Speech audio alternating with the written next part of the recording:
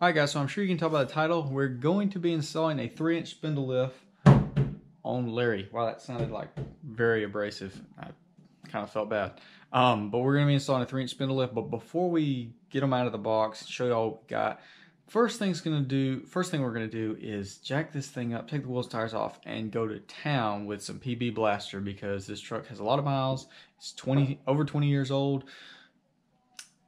I'm going to try not to break any bolts off. But there's no promises when you got that kind of age and rust on a vehicle.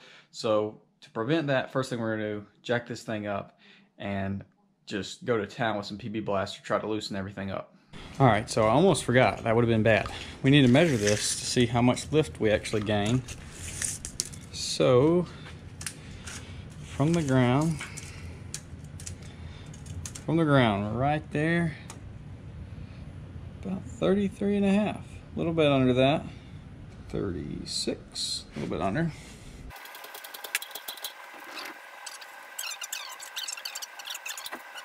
So as you can see, we're a little rusty, but you know, 20 plus years will do that to you. And this is honestly probably going to make the truck ride so much better because we got new shocks and it's just going to be nice. So we're going to hit all these things that we have to take apart.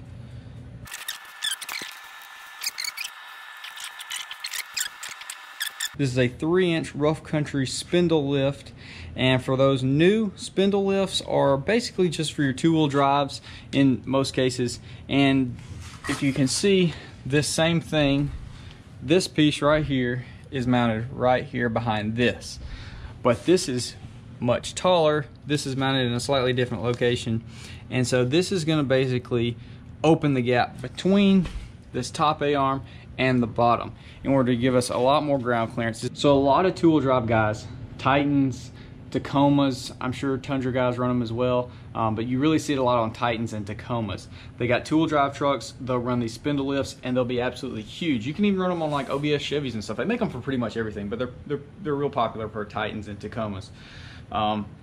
They basically give your 2-wheel drive a ton of ground clearance. There's no reason to do a drop bracket lift on a 2-wheel drive because you don't have any differential drop.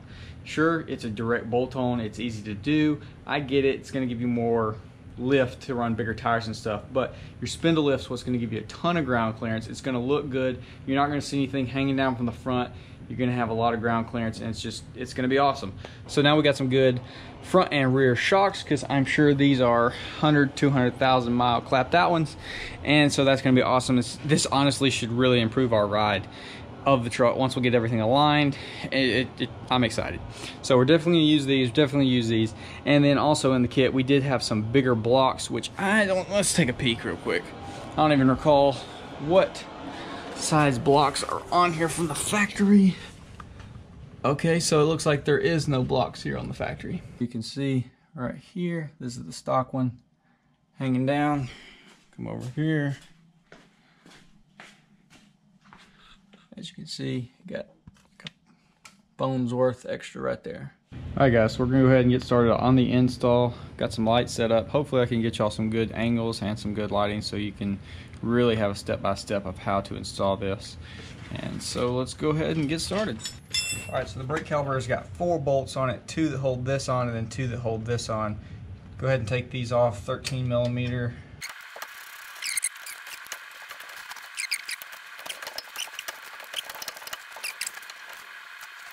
So, of course, right off the bat, this little flat guy right here, which I'm guessing is what it screws into, is, well,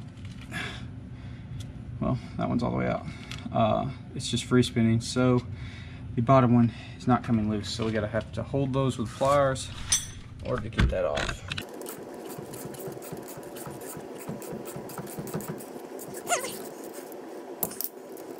So rather than bungee cording or strapping this caliper up, I just got this old Folgers coffee thing, and we're gonna just lay it right on top of there. Take our brakes out. She's due for a brake job here soon, but we'll do that later. So now we got these 2, I believe they're 18 millimeter socket.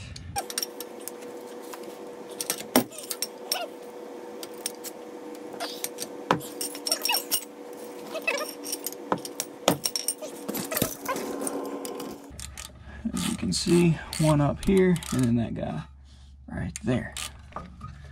And now we can remove this. It's easiest just to, you know, stick things aside, stick the bolts back in there so you don't misplace them. Now we gotta get this cap off.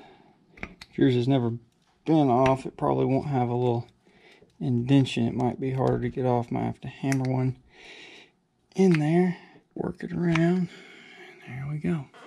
So right here we've got a Carter pin, this little security nut thing, and then a nut behind that. So out of there like that.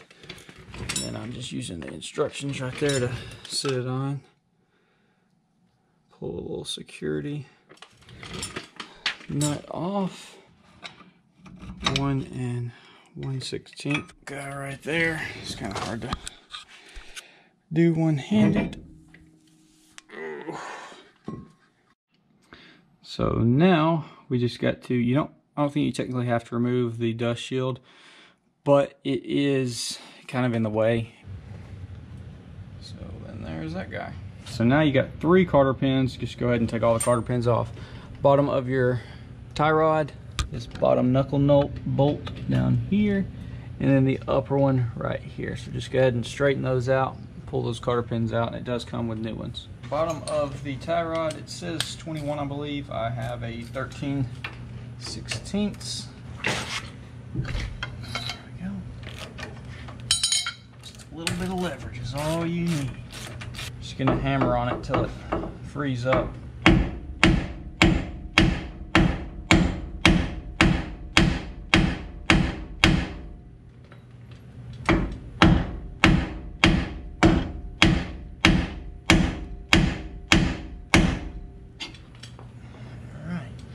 So if your truck has ABS, that's this little guy, so we gotta take it out of here.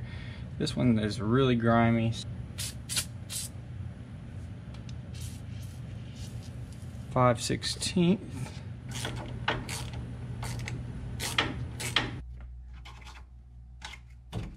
There she blows. And we will go ahead and take this off up here because it's not gonna be long enough, so we'll just clip the zip tie and then we'll zip this out of the way once we're done. But next step is going to be jacking the bottom up. They say do it about 1 inch just to take some of this tension off in order to have space to get the upper and lower ball joints out.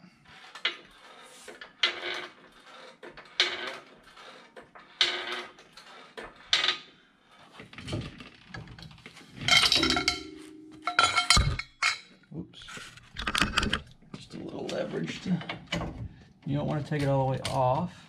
You just want to take it down to where it can drop down when the ball joint breaks free. Okay.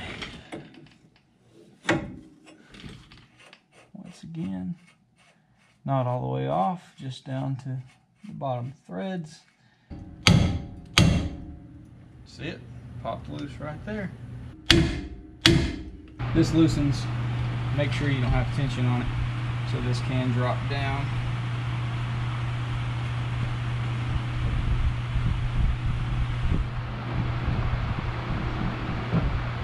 Off goes our stock spindle. New spindle on here. Just line the bottom one up and then put your nut on it so that you can kind of just rest it on there, because this joker is not light.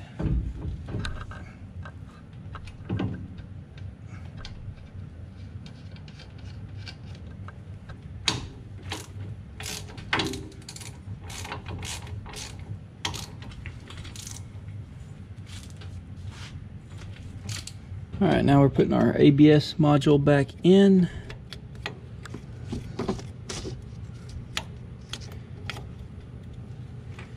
And honestly, it doesn't fit in there like it's supposed to, I don't think, in all reality. It does come with new hardware. We'll have to see if it still works, because it's got a little indentation in the back, but the piece does not slide in there. Obviously you want to get alignment after this, but from what I'm reading, it really doesn't mess up the alignment much at all.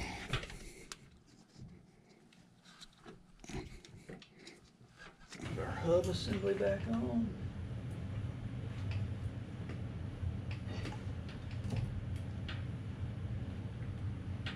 Alright, so we want to put our little locking thing on there. Cotter pin.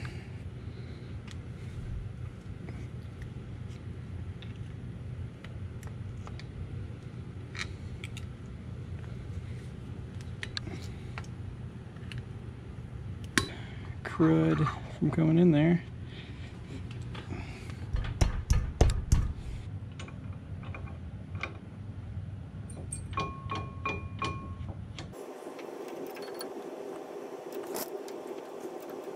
Well, my GoPro ran out of storage apparently, so y'all didn't see me put the brakes on, but that's no big deal. It's just the 4 bolts, back 2, top 2.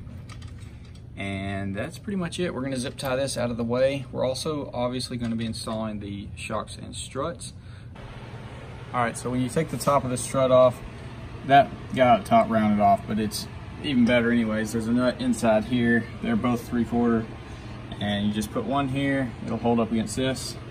And if yours is like mine, it's all rusted and it's hard as crap to get off, but that's the way you hold it. And then you just loosen it up that way.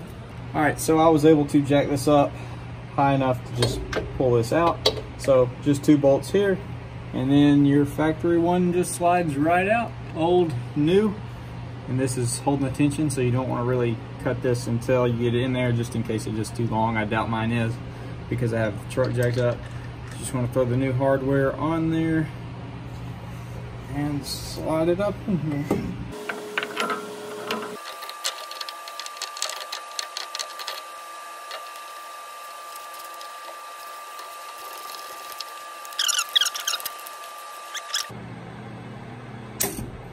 So I just need to align it a little better, and then we'll put these guys on here, tighten it down, and we're installed.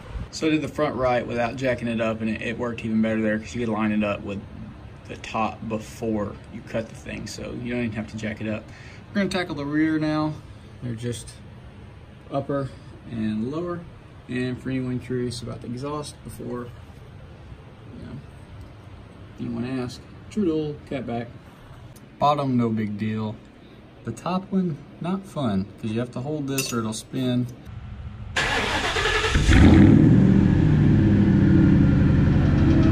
Perfect.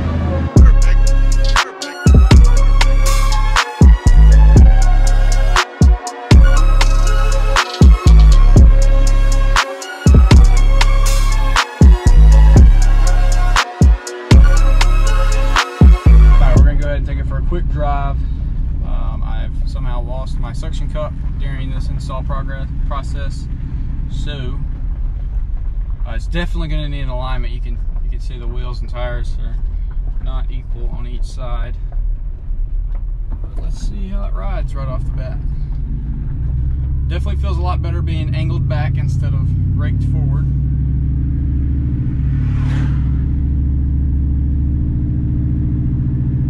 Tires on this thing are complete crap, so it doesn't ride very smooth.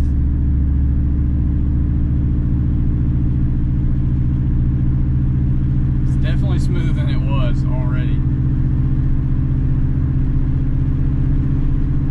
It's just a little wobbly because of the tires being so out of whack.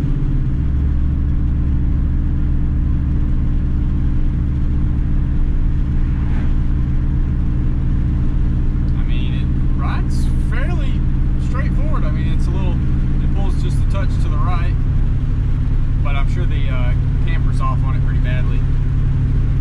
So we'll definitely do that with 4 wheels and tires, but I'm gonna cruise around a little bit more.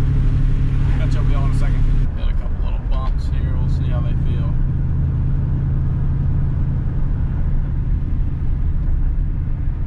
Dang, it's smooth. It is honestly pretty dang smooth. Not hearing any crazy noises, so that's a definite plus. So I guess she passes the road test for now. So let's get back and really check out what it looks like.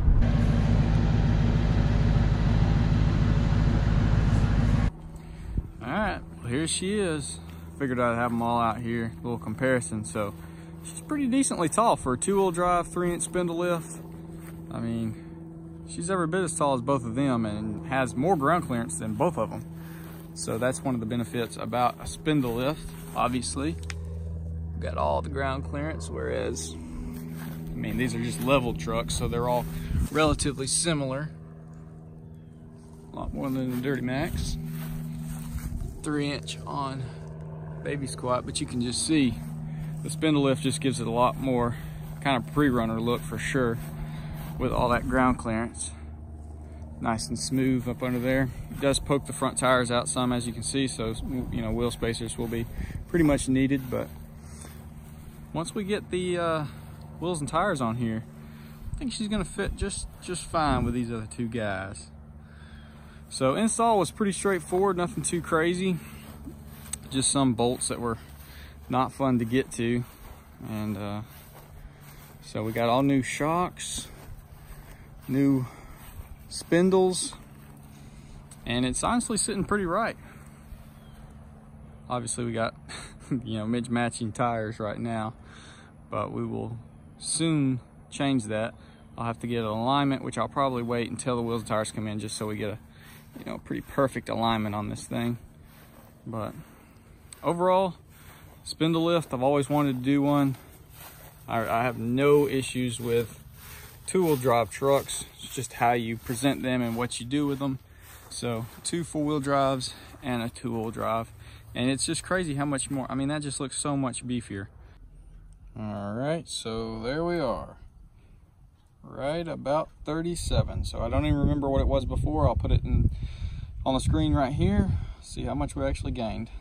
3-inch spindle lift install, fairly straightforward, nothing too crazy. We'll see, obviously do a long-term review once I get some miles on it. But initial thoughts, it looks a million times better. It drives really well. It drives better than it did. So definitely leave some feedback, let me know. Hopefully y'all are, you know, enjoying Larry. I'm enjoying Larry, so I'm gonna quit rambling. I'll see y'all in the next one.